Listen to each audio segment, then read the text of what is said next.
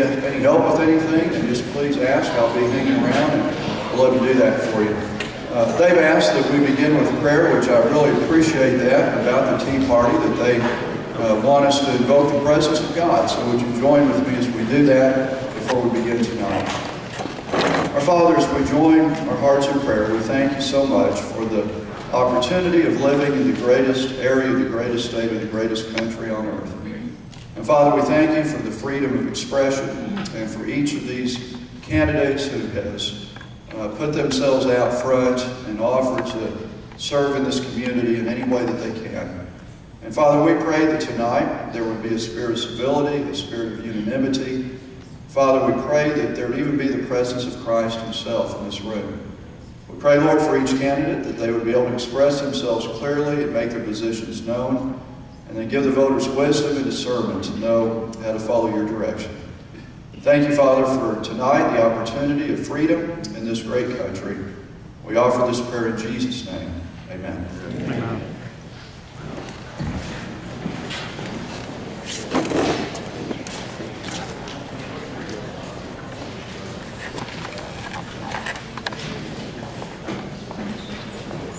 Please stand as we say our pledges to the United States and Texas flag, beginning with the U.S. flag. Ready? Begin. I pledge allegiance to the flag of the United States of America and to the republic for which it stands, one nation, under God, indivisible, with liberty and justice for all. That's our Texas flag. Ready? Begin.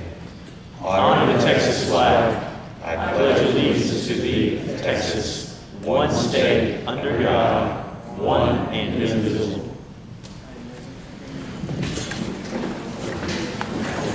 First, I'd like to thank Pastor Mark and First Baptist Church of Conroe for letting us use their facilities. The hardest thing about doing an event like this is finding a facility that holds this number of people and it's at a good location and that we can afford. Also, thank you to all the elected officials that are here. If you're an elected official, would you please stand? Or raise your hand.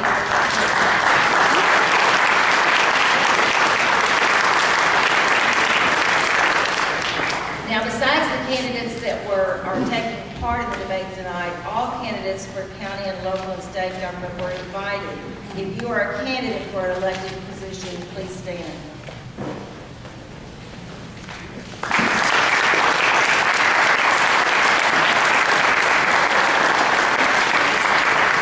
Not only do I thank you for running for office, I thank you for coming and supporting us in this endeavor. We can't do it without you. We wouldn't want it, we wouldn't have a reason to. Then I would also like to thank the members of the Montgomery County Tea Party, the board, if you would stand. We have Larry Rogers, John Works, James Byers, Ginger Russell, where's Trevor? Anyway, all of you that are here tonight, thank you for coming. Thank you for coming.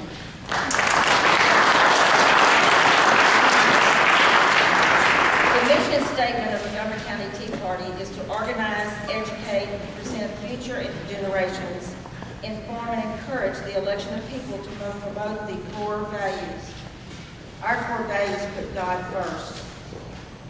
The Constitution, free markets, those are the things that are important to us, and transparency of government. So we appreciate those things of different candidates. Tonight we're honored to have a House rep from District 5 to be our moderator, Brian Hughes, who turns out to probably be a distant cousin of Dennis's. Right, would you stand?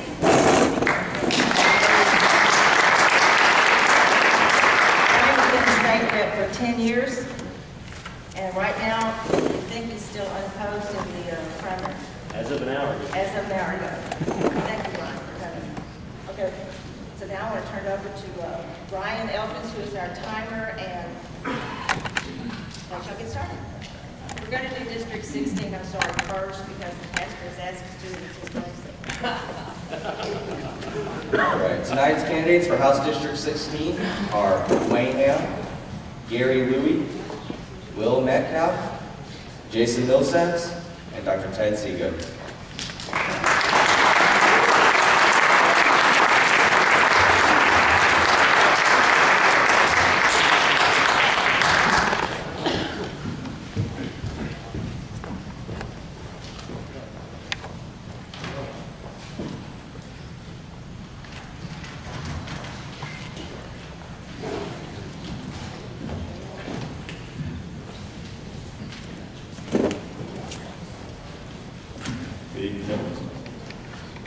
The list I have in which you introduced has you in alphabetical order. We'll begin the question now, whether it will alternate as we go. And so the first question will be for Mr. Hammond, and each candidate will have an opportunity to respond. And I understand we have rebuttal cards. Right? And so I think you've each been given a couple of rebuttal cards. Does that sound familiar? It looks like maybe you have, maybe you haven't. Okay, I'm going to speak into the mic. How's that? Okay. Okay, the first thanks. The first question, we'll start with Mr. Hamlin on alphabetical order, where you were introduced, and then we'll alternate after that. You'll have 2 minutes to respond, and I think maybe you're going to have a couple of rebuttal cards if you want to go back and give a minute rebuttal to something that's said after you answer. But before that, you're going to get 5 minutes to open. That's pretty important. That's why I was getting those blank stares. It wasn't just my accent. Okay. Or my lack of an accent, I should say. I'm sorry. Very well. In that case, we're going to go to alphabetical order for those. And so for the first opening statement, Mr. Amy. Well, first of all, I want to thank everybody for coming tonight and taking the opportunity to be out in this rainy weather and listen to what everybody has to say up here. We sure appreciate your interest. Second of all, I want to introduce my wife, Gina. She's out here in the crowd. Without her, I couldn't do this. But again, thanks. I want to thank everybody. And again, my name is Dwayne Ham, and I want to thank you for the opportunity to talk to you about my campaign. My wife, Gina, and I have lived here and owned several businesses in the area for several years, for many years, about 24 years to be exact. And we are proud to call Montgomery County home. We've raised 3 children, and our youngest is Jake, and currently goes to Montgomery Independent School District. I'm running for state representative because as a businessman, I can no longer sit back and watch government increasingly intrude on our lives.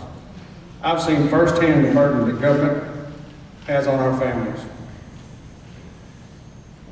And I'm deeply concerned about the failed government programs like Obamacare, oppressive regulations, burdens, and excessive entitlement spending on state programs like Medicaid. We need to ensure that our tax dollars are spent wisely, and we cannot afford new and wasteful government spending on entitlements because we face other pressing issues with demand on transportation, water, and economic development. Rising property taxes in our public education system.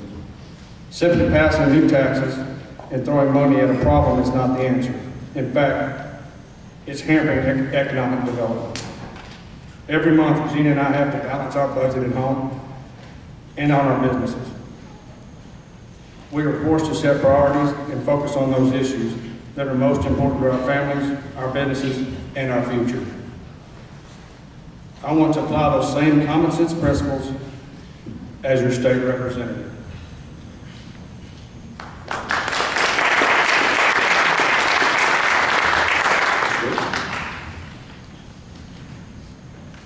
I too would like to thank my wife and her support. Kathy is sitting back there, and many of our supporters that have come tonight to hear this. My name is, please, Gary. My name is Gary Louie, and I'm a candidate for State Representative District 16. I'm a native Texan, born and raised in San Antonio. I've been a business owner and resident of Montgomery County since opening an automotive repair establishment in 1979. Like many of you in this room, we have a belief of paying forward. While establishing my business, I dedicated free time to community involvement, volunteering and taking on numerous leadership roles with public and nonprofit entities. After the sale of my business in 2001, I have focused my attention on supporting nonprofit organizations that have been founded in Montgomery County and serve the needs of our citizens. I've been instrumental in identifying and helping Montgomery County citizens who need a helping hand during rough times.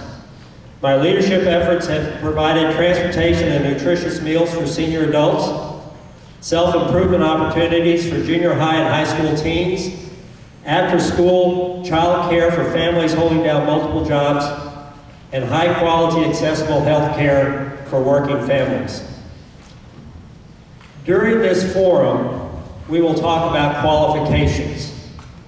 Each of us can claim being qualified based upon some educational, training, or professional situation. I suggest that you listen for the term experience. Of all the individuals that have indicated an interest in this position, I have by far the greatest breadth and depth of experience in all the areas that are important to being a successful representative in District 16. I have demonstrated successfully business management as a small business entrepreneur, assuring that my employees receive their paycheck each week, community leadership, serving on boards such as the YMCA, United Way, and the Chamber of Commerce, and serving the public as an elected capacity, taking responsibility for public budgets and public service.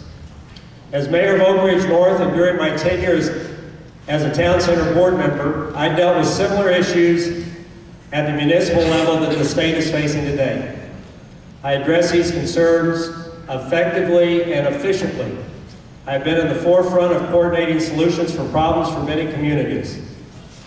There are many examples that we can go into. My working with TxDOT and the realignment of exit and entrance ramps during the reconstruction of Interstate 45 that benefited the businesses in Oak Ridge North, solving drainage and flooding problems by working with the Texas Woodlands Development Corporation, and redesigning waterways to flow west to east rather than through Oak Ridge North, negotiating with the City of Houston on some extraterritorial jurisdiction needs that allowed us to resolve the merger of the city and the utility district, as well as protecting against Houston's encroachment of large cities and their tax and fee structures.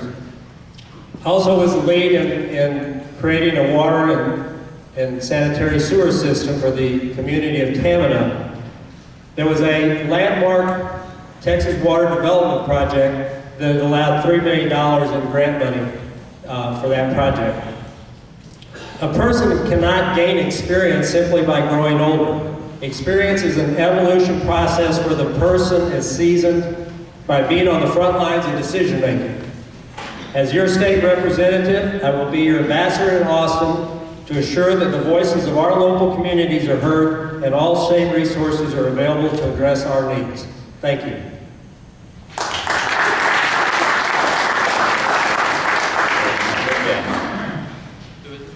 Mr. Metcalf, I'm sorry, we're just going alphabetical order. I should have asked you to sit that way, but we'll figure it out.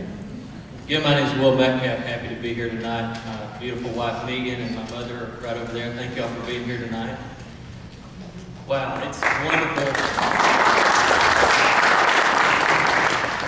It's emotional to me to be in this room tonight. I grew up in this church. I remember playing basketball in this very room and coming to youth group. The stage was not here at this time. This is new here, but it used to be right over there, kind of where our sign is. But it's so nice to be in this room where I grew up. And Pastor Mark, thank you for having us here, and thank you, Montgomery County Tea Party, for hosting this event. It's a great honor and privilege to come from my family who've been here for 6 generations, and I hold this community very near and dear to my heart, which is one of the reasons why we're running for this campaign. I appreciate y'all all being here. I serve on many local organizations and committees and boards, including the Conroe Industrial Development Corporation, the Greater Conroe Economic Development Council, the Montgomery County Fair Association Board of Directors. I serve on their Livestock Auction Committee. I'm the finance chairman of the Conroe Industrial Development Corporation. I'm assistant vice president of commercial lending at Spirit of Texas Bank. I know what it takes to have a business. I have a business of my own. I know what it takes to make payroll. Business is important to me, and I plan to bring a new generation of conservative leadership to our state legislature.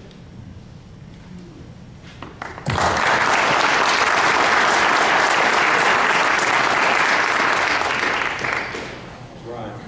And Bill Sims, if you know things. Good evening, everyone. Thank you for coming out for us tonight in this nice, lovely, cold weather.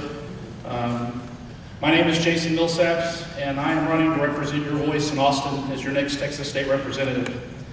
I strongly believe in representative government, and I will work every day to ensure your voices are heard in Austin by all Texans.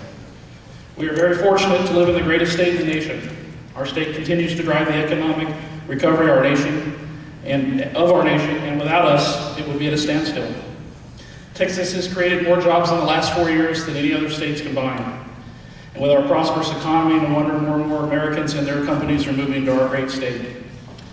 One of our greatest challenges lies ahead of us. As a state, our debt and local debt is going to be detrimental to our future generations. Debt today equals taxes tomorrow. I want to assure you here and now that I will not support any increase nor propose any new taxes. I will not support any legislation that will force our local governments to raise capital by creating a new debt in order to comply with Austin.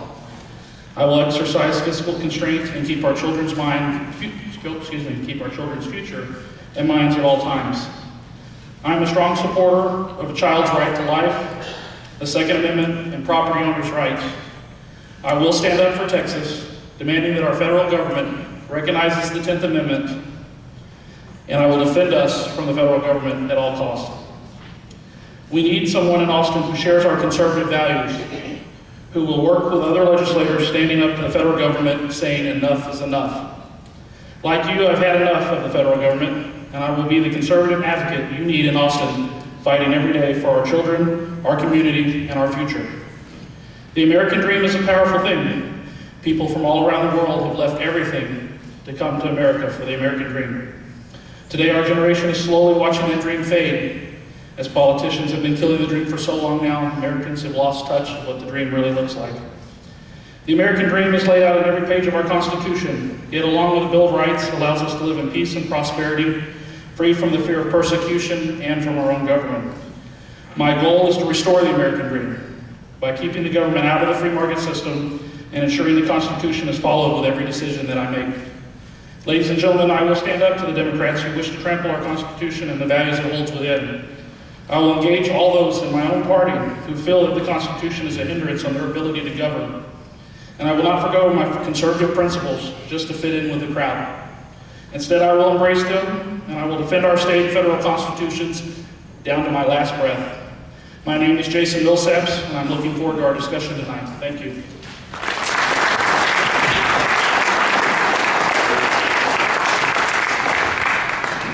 And an opening statement from Dr. Seegan. Thank you so much, everyone. I just want to recognize Representative Brandon Creighton, who has represented us so well. I think everybody up here on the stage would certainly like to applaud him. I don't think he's here tonight, but let's at least show our appreciation for Brandon. And if it wasn't for Brandon, we wouldn't have to be up here, right, gentlemen?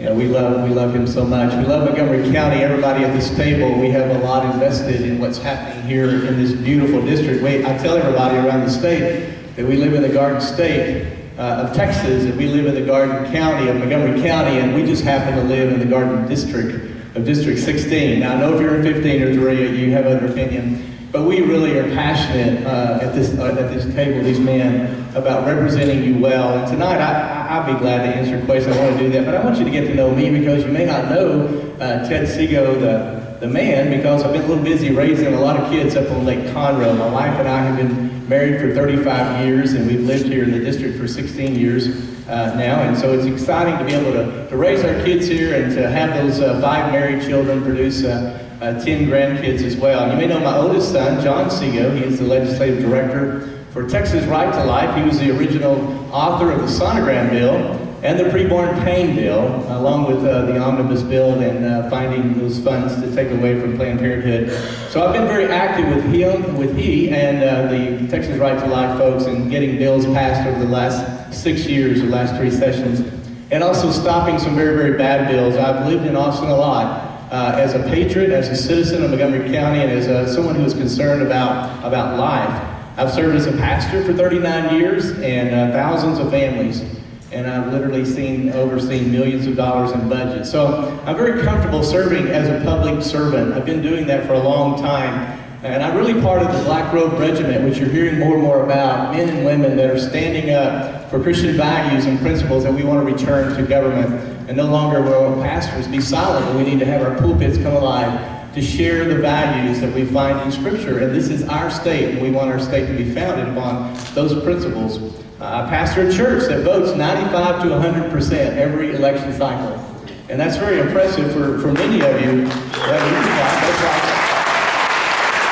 I think every church here should be in that same particular. We've got to get the faith vote out to retake our country. We believe that citizenship and discipleship go hand in hand. I've been an educator for 25 years. I have a bachelor's and master's degree. Yeah, you're right. I do have a lot of degrees on the wall. I have a doctorate of education as well. And I've been in education for a long time. I'm a headmaster, and I'm a classroom teacher, and I'm a college professor. So I really have a heart for education. My wife will graduate with her doctorate degree in May. Congratulations, Johnny. I, like so many guys up here, we own a small business. We've owned it for 23 years, and I've worked with hundreds of employees as well. We understand that dilemma. Honestly, I gotta be honest with you folks, I was not planning to run for office. I was planning to be a patriot and a citizen in Austin, continue to support great candidates like we have up here on the stage, and also to support men around our state as well. But I was lobbying last spring. Spent a lot of times helping get HB2 passed in Austin. I was there, and Texas Supreme Court Justice John Devine came and asked me to consider running when we heard that Brandon was going to run for Agricultural Commissioner. And Reverend Dave Welch came and asked me from the Pastors Council. And District 15, Steve Toth came and talked to me about running. And Texas Right to Life president approached me, and all these men separately. And I was encouraged to run by other state representatives and many state and local leaders. So I'm just so blessed to have so many endorsements, and you can go to my website and see that, because why? I've been in Austin a lot, representing you unofficially, but representing the values that we hold true. And I know it takes a lot of time and effort to read the bills, and I have bills here tonight for you to look at. They're huge. It's a difficult mindset. I was there with Brandon to help him unload his boxes and pray over him and ask for God's favor over his campaign and his service as our representative, and he's done a great job. But because of that, I do have a lot of endorsements. I realize that. There's nothing that can take the place of being in Austin, walking the halls, trying to get a bill from being written to calendar, to out of calendar, to committee hearings, and then get it to the point where it's actually going to the floor, being debated, fighting off amendments, and then getting it passed. That's how hard it is to be a legislator. And those are things that I've been working about. I close with telling you that my campaign is about faith. I live every day, coram Deo, before the face of God. And that's what every Christian leader should be in our nation. My life is driven by biblical principles, and I feel like there's a standard that we need to have for our lives as candidates. That is and time. it's for me. That's the time. Okay, very good. I don't see the time. Very good. Thank you so much. That's good.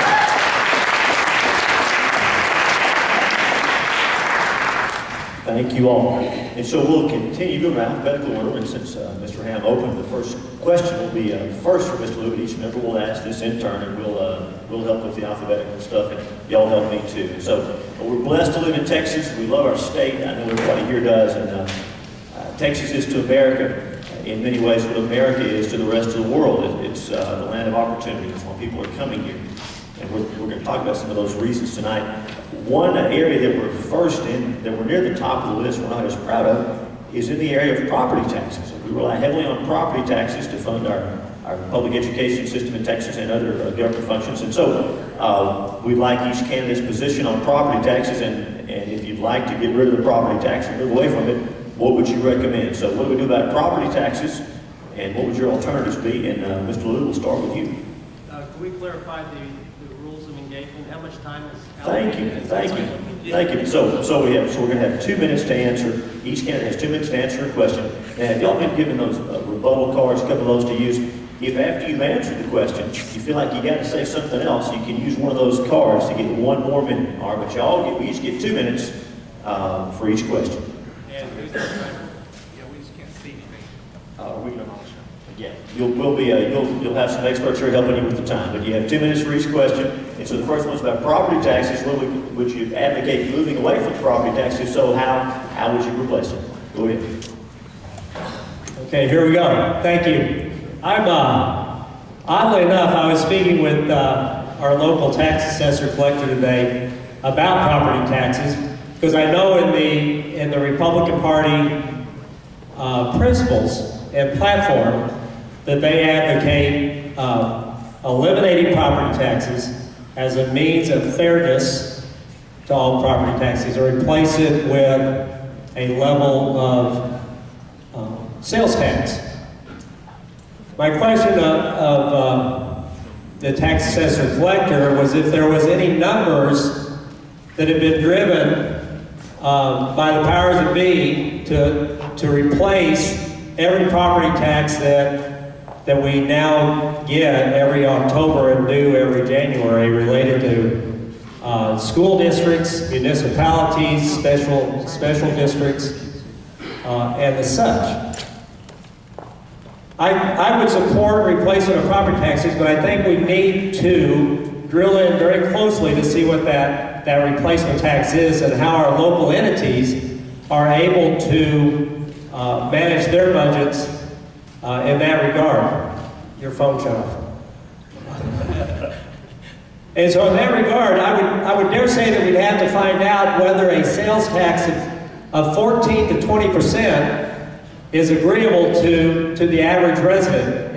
If we're going from what is now 8.25% to something that's 2 times or 2.5 times larger. Thank you. Thank you. And Mr. Metcalf, you can take that one next on property taxes. Yeah, thank you. First of all, I don't like property taxes any more than anybody else does, but that is a source of revenue for us to keep doing what we're all used to. I will tell you this, I will never, ever, ever vote for a state income tax. So that's something that will never fly when I'm in the state legislature. And keeping with alphabetically, so Mr. Millsaps, we'll hear from you next on property taxes. We'll get used to this. Thank you, guys. So on property taxes, go ahead. Thank you. I have a problem with property taxes currently. They're high across the state. The school districts are extremely high, and they're not utilizing that revenue properly. But in order to do away with property taxes and to go to a more neutral revenue stream of sales taxes, we would have to double our current sales taxes, which would ultimately hurt businesses statewide. Sales would go down, the economy would fall just because of adding taxes to an item that we already purchased. And I stand here today to tell you that every Texan, no matter if you own a property or you rent property, you pay property taxes. It's already fair. You pay that through your rent, you pay that through your mortgage, you pay that directly to the county or the entity that taxes you. I say we leave that alone, add no new taxes to the state, and let's maintain our current revenues and find savings throughout the state of the county. And Dr. Siegel, your thoughts on the property tax? Sure. If you're listening to Barry Smitherman talking about the growth in Texas, where we're adding 1,300 people a day to our state, and that we're growing at a 5% rate per year, we're going to have certainly more property taxes as we're building more revenues. I was meeting today with the Houston Area Realtors Association. We talked about this issue on how that could be very stifling. In Texas, you know, you don't own property really. You have a deed to a property, but it can be taken away from you because of property taxes or liens placed upon that property. So as we're talking to legislators around the state, everyone is interested in how can we more equitably look at paying fair tax. But with the projection that we're growing over the next 5 years, we're looking at an opportunity for us to actually lower property taxes. And I know that's a crazy thing to even think about, but when you think about Montgomery County, the incredible explosive growth that we're going to be facing here in the coming years and across our state, we know that we are, again, the districts, the beautiful state that everybody wants to come to. We know that people are moving here quickly, and with that comes revenue, with that comes development. And so I think it's something we need to visit, especially as legislators, locally and on the state level, to see what we can do to lower and to look at finding ways that we can give those savings back to property owners. And Mr. Hammond, if you'll close us out on property taxes. You bet.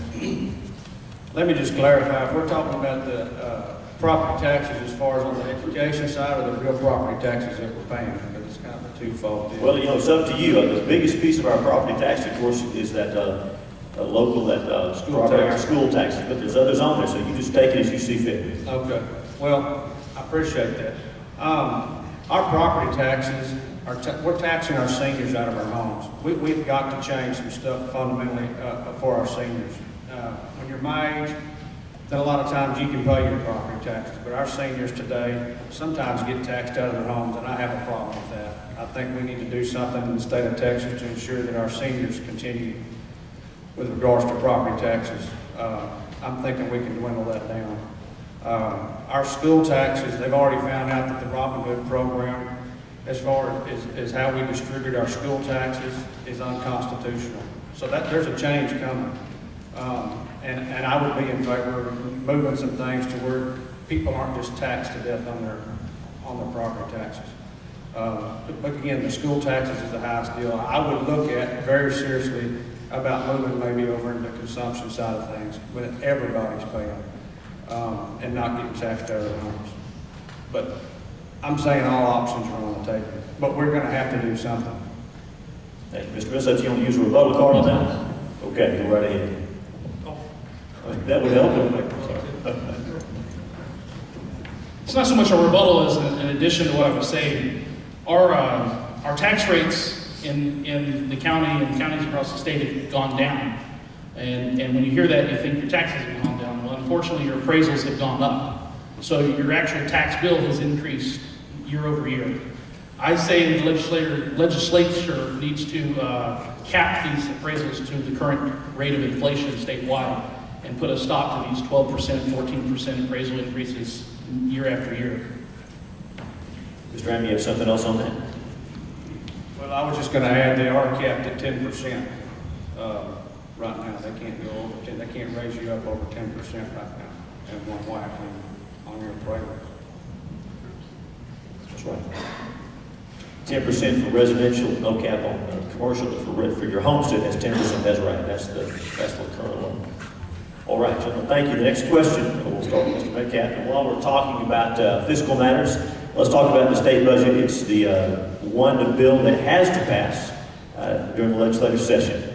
It's pretty big. It's getting bigger. We don't expect candidates to be experts on it, but it is something we're going to have to deal with. And so tell us if you think the state budget needs to be cut, what areas would you cut, and be as specific as you can. And Mr. Metcalf, we'll start with you. Yeah, thank you. First of all, I want to see us start at a zero-based budgeting. You know, my wife and I, whenever we review our budget from years previous, we don't look at what we spent last year on utilities and say, hey, let's up that $10 or whatever. That's kind of what the state legislature does now. They start at X and say, we're going to increase it. So zero-based budgeting starts everybody off at zero. Everybody has to come to the table and say, why do we need this? So I'm a fan of zero-based budgeting. Another thing is I would not have voted for this past budget. I believe that there were ways that there are areas that we could have cut. Personally, there's always going to be areas where we can tighten up the belt. And Mr. Millsaps, you're next on that question about the budget. First of all, with the state budget, I would immediately look for ways to cut waste, fraud, and abuse. The Texas Department of Agriculture has within it a program that sends inspectors into our retail grocery stores to inspect for broken eggs and to remove them before a consumer can purchase those. That adds $750,000 to our budget every year, so $1.5 million per biennium. I think consumers know when to buy eggs and when not to buy eggs. I think we can eliminate it immediately. I mean, the Texas Land Commissioner oversees Veterans Affairs in the state of Texas. The governor also appoints a board to do the exact same job, which costs the state $3 million per biennium. I would allow the land commissioner, who's selected statewide, to deal with that issue directly and completely eliminate the governor's appointed board to save that $3 million. And I would go after any other facet of our state budget that includes waste, fraud, and abuse. It's rampant, and we can save billions of dollars per year just going after that before we look to cutting actual programs that are a necessity for our state and our future generations. Dr. Seago, your thoughts on the budget? Fellow candidates discussion. I agree, and I have a copy of this year's budget right over here on the stage if you want to see it. It's about this thick. And Mr. Hughes, I'm sure you've read every page of that, right, sir? Every page. Thank you. All right. We know in the state of Texas, it's amazing the different areas that we're funding. And we found this out when we were trying to find funds, those funds for Planned Parenthood 2 sessions ago, to move those to other agencies. And we began to find all the agencies that were cutting funds because of, as we were talking here with Mr. Metcalf, as he was mentioning the zero-based budgets. Zero-based budgets is a really good idea in theory, but you would be there an entire year trying to get that budget passed. So one proposal on the table with the legislators that just have adjourned would be to do a portion of the budget every session, every 2 years, and start zero-based with them so we can get the budget passed. And as you know, if you've been following, the budget was one of the last things that was considered. There were so many areas and questions that we had to really try to look at and see what we needed to move around, what we needed to add to. Education, we had to get refunded because it was defunded some the year before. Talking with all the administrators in our Montgomery County and Willis School District and with Conroe Independent School District, it's amazing how much that cut did to remind them where money comes from and how they can better utilize the economy. And so our districts, I'm happy to say, after meeting with those superintendent of schools, they all agree that it was a good exercise, and it's very much like a zero-based budget. You got to look where the money is and where it can be spent. So working as a legislative team, you're looking at those areas that are obvious and those areas we have to take care of. And there's certain things that are fixed. Really only 1/3 of the budget are things that we can really consider. We can maybe address that in another question. Okay. And Mr. Hammond, you're next on the topic.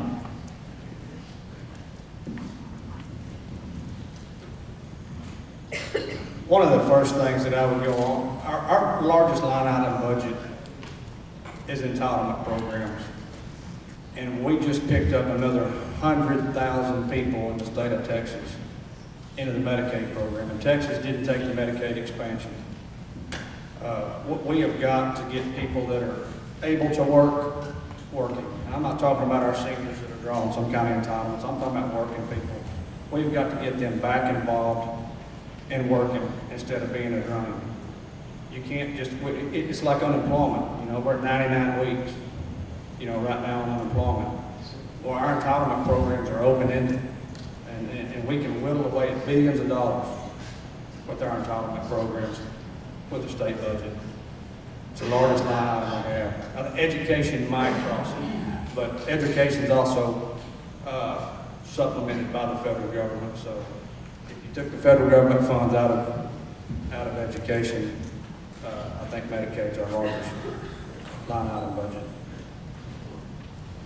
And Ms. Louie. The biennial budget is, I believe, $200 billion. And the difficulty is that the state continues to grow. We are a destination for tens of thousands of people each year, and the services we need to provide as a state continue to grow. So it's not likely that we cut our budget, but I think we can make some thoughtful decisions about what is necessary to provide those services. I think it'd be difficult to start with a zero-based budget because there are certain programs that we are obligated to provide, and so that establishes your benchmark of where your budget is. But I believe in sunset provisions and look at bureaucratic areas that need to be allowed to sunset.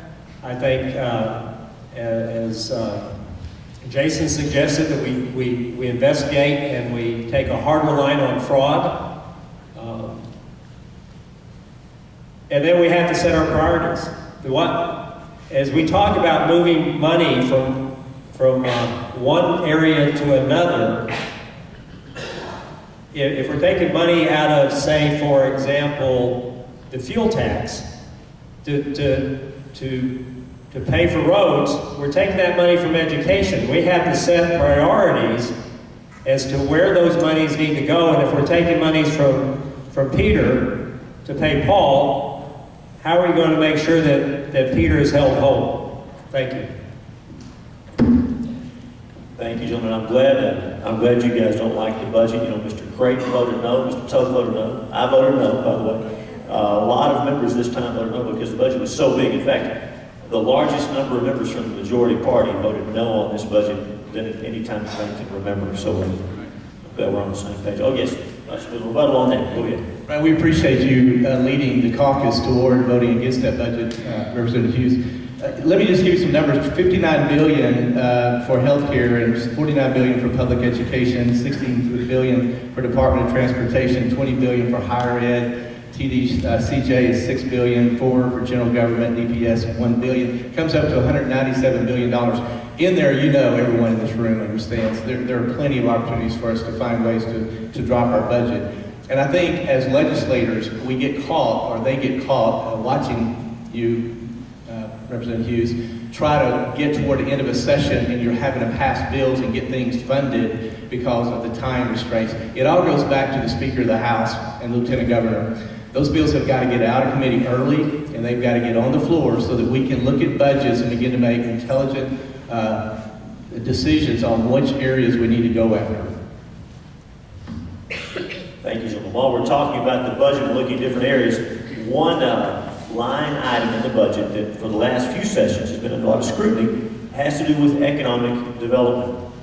We all agree we want jobs. A job is better than any government program. We're all for that. We recognize that states are competing for jobs, especially expansions and large manufacturing operations. Different states are jockeying for a position. They're bribing manufacturers to come there versus other places. Now, it seems to me when they narrow down to Texas versus Louisiana or Oklahoma or Arkansas, that's not really a hard decision. Nevertheless, some of these companies are making tough calls. So, should the state budget, should we take tax dollars and spend that for economic development, for incentives to bring companies here? Is that a good use of state money that's going to provide jobs? Is that corporate welfare? Is that picking winners and losers? We'd like your thoughts on use of tax dollars for economic development incentives at the state level. And we'll start with Mr. Millsaps on that. Quickly answer your question, no. I think we've done enough to drive the economic magnet that Texas is for other states and the businesses across the nation. And my question is, for that money, what do we get out of it? Are we taking in hundreds of thousands of new jobs or tens of thousands of new jobs? And the answer is no. For the money that we spend, we get a few jobs, and they're not guaranteed to stay here until forever. They're guaranteed to stay here while we've given them a tax incentive to be here, and then they can uproot and move somewhere else. So I say we continue to do what we've done as a state, keep our taxes low, keep our budget in line, keep the climate for business there so people will come here on their own and want to do business with us. Now if the state wants to spend a tad bit of money to fly to other states and talk to these businesses, that's fine, but we're not talking about billions of dollars being spent in tax abatements to draw these people to these companies to our state. I think they come here on their own, wanting to work and do business here. Dr. Siegel, your thoughts on state funds for economic development incentives? Oh, sure. And I think we know that Governor Perry, along with our legislators, have created a really positive environment for businesses. I see Representative Creighton here. We know that those guys have worked careful to create a state where people want to move here, but it's not just about budgets, it's not just about money, it's about family life, it's about all the amenities that we want as citizens and as residents of Texas. We know what Rick Perry has been doing, has been working, and he's spent a lot of time going across the country, taking a lot of abuse. But once they get here, and I know as a pastor, many folks that are moving to my church, they tell me that we are nothing like California, we're nothing like Florida, we're nothing like Michigan. They love to be here because they have freedom, and they have free enterprise. They have an opportunity here in Texas that they have nowhere else. Matter of fact, as Barry Smitherman was saying in the meeting a couple of weeks ago, that in Texas, if you are graduating, if you have a student in school, they're graduating university, whether in-state or out-of-state, Texas is the place to come back to get a job. Because the business climate here is so optimistic and so promising for graduates that are looking to start careers. Montgomery County is, again, the garden district of the state where everybody wants to move to Montgomery County, not because of our Commissioner's Court, the way we're working to try to solve our issues and try to work together. In Montgomery County, we've got to do that. We are pulling together. We know that we need to continue to be the garden district, the garden county in the state of Texas, not just when they move here, but they want to move to Montgomery County. And that we have the opportunity in place for us to grow through that. With that, we can address tax issues, we can address education issues, we can address all the other climate that we want for people to live fruitful and prosperous lives right here in Montgomery County. And Mr. Ham, state funds for economic development incentives.